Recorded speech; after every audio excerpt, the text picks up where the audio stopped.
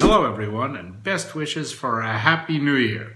Lisa and I are here in England, at least for today. Tomorrow we're going to Marrakesh, but we'll be back in New York next week.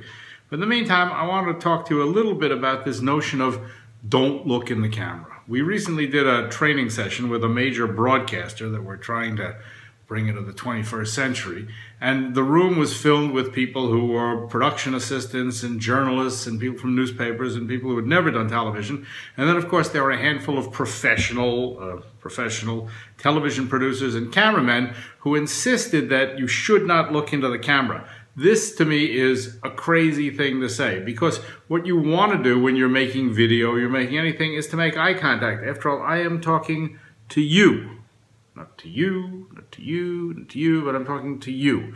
And because I'm talking to you, and this online stuff is a very personal experience, it's imperative that I talk directly to you and not look over there, which is the traditional broadcast way of working. As you can see, if I work like this all the time, it's harder for you to feel like I actually care about what you think about or I'm making eye contact with you.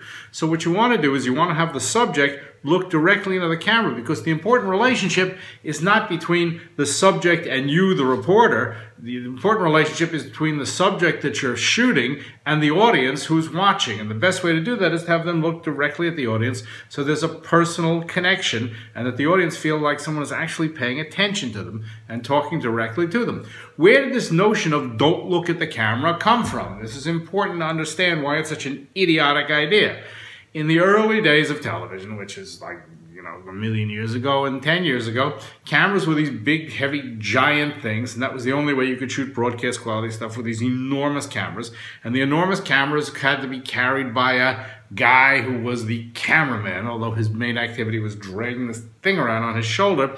And the reporter stood over here and the cameraman stood over here. And of course, the reporter wanted the person being interviewed to have eye contact with them. So they would say, do not look at the camera, which was with that guy over there who's not supposed to be there anyway. And you look at me. And the result was that the audience got to look at people's ears all the time. Now, in the early days of television, when they had a lot of money and they didn't really care, they used to send out two cameras to do interviews. So they'd have one camera that was on the subject and giving you the point of view of the reporter, and the other camera was on the other side of the room shooting back from the subject to look at the reporter. So when you edit it together, you got a conversation. There was some sense to somebody looking over here, because at some point there was somebody looking back, looking over here. That became very expensive to do, and that's where this whole notion of don't cross the line and all that kind of crap you heard from if you went to film school. Eventually, it became too expensive, so they got rid of the second camera, but they still had the first camera. And so they would still say, look at the interviewer, which meant the subject was talking like this all the time from the point of view of the viewer. And that made sense for a while if you did what was called cutaways or noddies. And when I was at CBS, we used to do these. We only had one camera crew. We had one overpaid journalist who went out and did interviews, and then the subject. And we'd shoot the subject. Then we would turn the camera around, and we would shoot the reporter. We'd do what we call noddies. And the reporter would go, this, like this, like this. And then sometimes we'd do re-asks. So then the reporter would go, isn't it true that you killed your wife? Isn't it true you killed your wife 3 or 4 times? And when you got in the edit, you could cut the thing together so it looked like a conversation.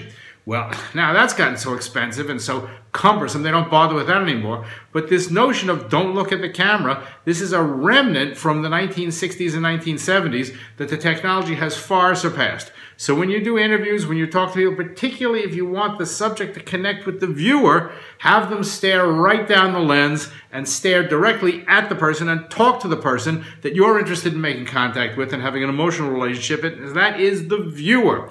Forget about this. This makes no sense. Do you feel like I'm connecting with you? This makes no sense whatsoever. So don't do it, okay? That's it for today. I'll talk to you from Morocco. Bye.